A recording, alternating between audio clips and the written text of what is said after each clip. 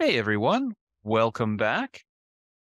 In this video, part 18 of topic 3 in our database class, I'm going to show you how you can use subqueries in the structured query language. Let's get started. Now, we have reached a point in our study of the structured query language where we can start to learn to pull data simultaneously from multiple tables, which can be extraordinarily useful. And there are two different ways that we do this. The first one that we'll learn about is called a subquery, and the second approach is called a join. So subqueries are interesting because the basic idea here is that we're going to use the results of one query as the input into another query. Okay? So we know that when we get a result from a SQL select statement, that result is a relation, right? It's a table that meets certain properties. And we can then use that result, that relation, as input into a second query. Okay? And in this case, we are writing subqueries, and there are two different types that we'll learn about: non-correlated versus correlated subqueries. So hopefully this will be entertaining. And we'll begin by taking a look at non-correlated subqueries. And I'm really sorry for the language here. I hear these technical terms, I'm like, yeah, you think they could have thought of something nicer to describe it than a non-correlated subquery. But we'll take a look at it. As long as you get the concept, it's not so important that you memorize all this crazy technical jargon. And again, we'll begin with the non-correlated subqueries because they're the easiest to understand, I think. Now remember, generally the concept with a subquery is we're going to use the input from one SQL statement or the output from one SQL statement as input into another. And you can see here that we have a select statement here enclosed in parentheses. And this is our inner statement. Right? And then we have another select statement here. And this is our outer statement, our outer query. So we have the inner query and we have the outer query. And you can see that this select statement will return some results. So let's just focus our efforts exclusively on this one for now. And we'll say, what does this do? So this is asking for department IDs. So the result then will be a list of department IDs. And the database is told to look in the department table. And specifically, the department IDs in which we're interested are those associated with department names that begin with account. Okay? So this could be accounting, it could be accounts payable, it could be accounts receivable, whatever it may be. If we have those departments in our company that begin with account, their department IDs will be returned from this inner query. Right? So we'll get these department IDs back. And then this list of department IDs, whatever the answer is to this query, this list of department IDs is then used as input into the outer query. So you can see we have an in keyword here, right? So let's say that the result of this is, I don't know, the numbers 1 and 4. Okay? So department 1 and department 4. So essentially what is happening here is this inner query gives us this result, and then that result here is used as or substituted at this point in the equation so that it can earn in the statement so that it can be used by the outer query. So effectively, what this turns into then is something that looks like this with these particular numbers that I've just arbitrarily chosen. It would look like 1 and 4. And then we can imagine that for the sake of just to help us all understand this, right? So essentially what we get then is something that looks like this, right? Our inner query has done the hard work and has determined that 1 and 4 are the results there, and it's just used as input here. So essentially, we're then running this simple query with the input that we extracted from our other query. So interesting. And the other thing I wanted to point out here is that we are, whether you notice this or not, pulling data here from the employee table and here from the department table. So it's a subquery. And in this case, we have to pull information from two different tables in order to be able to answer the entire query. That is, the inner query pulls information from the department table, and then the outer query pulls information from the employee table. Now, this is a non-correlated subquery. And in a non-correlated subquery, this inner query, this inner select statement here, only needs to run one time in order for the database to answer the entire thing. So you can see, I'm just going to get a fixed answer from this, right? I'm going to get a set of department IDs like 1 and 4. And that only has to run once in order for me to be able to answer this part of it. So this is a non-correlated subquery. Basically, the subquery, this part here, the inner query, only runs once. Okay. So let's see an example here. Let's see, what do we want to do? Maybe I can do something similar. Just as a reminder, let's take a look at our department table and see what's in there. Right, so we'll just give me everything out of the department table. You'll see we have some departments in here: District 12, District 4, District 7, and the capital. So with that in mind, let's write ourselves a little subquery. Now, if you remember, if we take a look at our employee table, if I could spell, in this table we have department IDs, but no department names. So let's say that we are unaware of what the names associated with these individual department IDs may be, but we would nevertheless want a list of employees that work in a specific department by the name of the department rather than the department ID. So in that case, what I could do is something like this. We'll say where the department ID equals, and then I'll go ahead and write myself a little inner query here.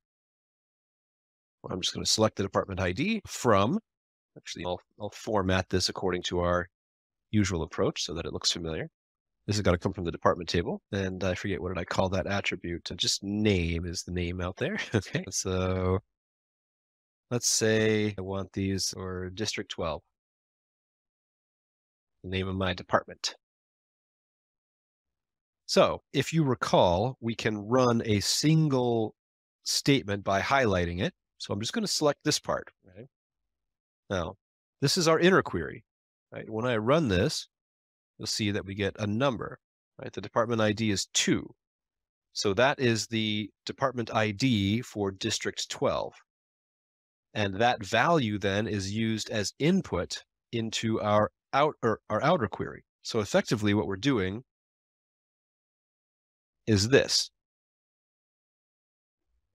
It's just that we don't know what this number is.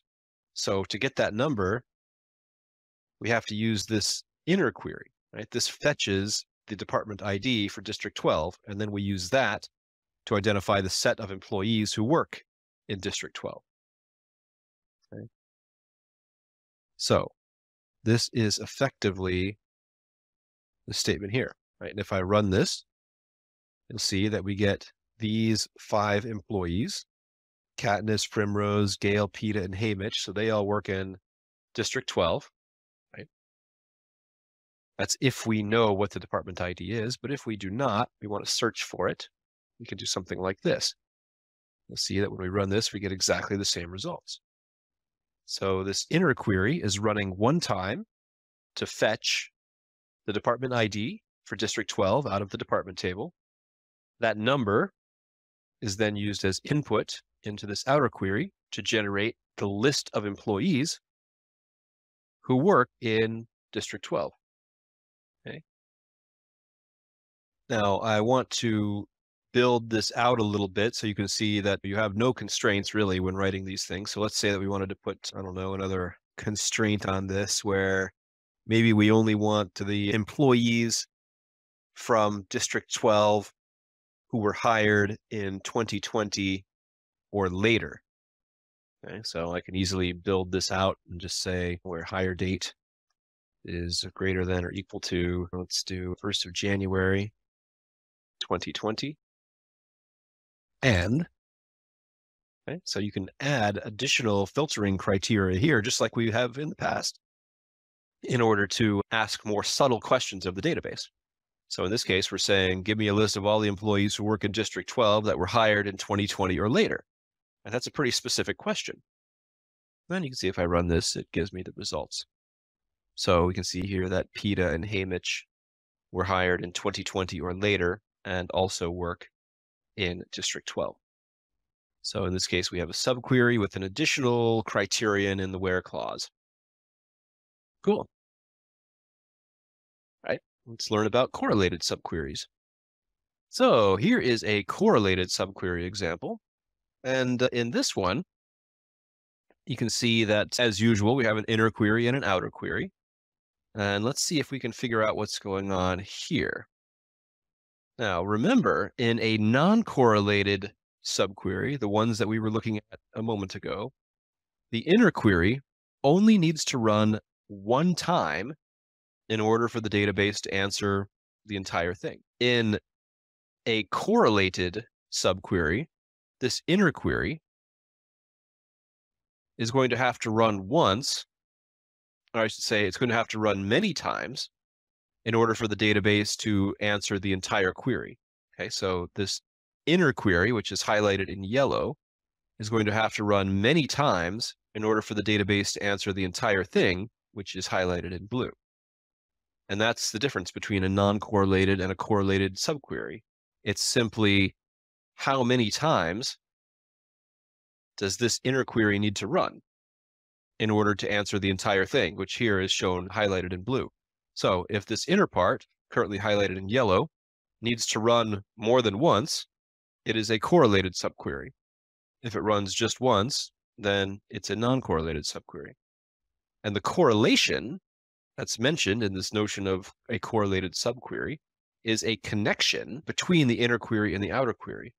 In this case, what we're doing is we have a connection here between the employee ID, I should say the department ID value that's being used in the inner query and the outer query. As you can see here, we're referring to the employee table as E. So the department ID will come from the employee table and will be used in order to run this, this inner query here. So in order to run this inner query, we need a piece of information from the outer query, which in this case will be the department ID coming from the employee table. So we're just using the letter E here as an alias for employee, so we don't have to type it all out, but we could have just as easily written employee.department ID here. Okay. So with that in mind, let's see if we can take a look at this and figure out what's going on. What does this inner query do? Well, it's getting the average salary. Okay, so we're getting an average salary out of the employee table for a particular department. And the department that we're interested in is the department of whichever employee we're currently looking at here in the outer query. Okay. So that means we have to then take a look at the outer query in order to understand the entire thing. This says, give me the employee names out of the employee table where their salary is greater than whatever the result of this is. So this is getting the average salary for the current employee's department. Okay, so let's say that we're looking at employee number 1. Maybe employee number 1 is Dan, and Dan works in the accounting department. So I want to know if Dan should be included in the results. That is, should this be a result? And the way that I determine that is I say, okay, is Dan's salary greater than the average salary of all employees who work in Dan's department? This is referring to current employee that we're looking at. So this inner query then will give me the average salary for whatever department we're currently considering. And any specific employee will be included in the results only if their salary is greater than the average of their department. So these are people that are earning an above average salary within their department. Kind of interesting.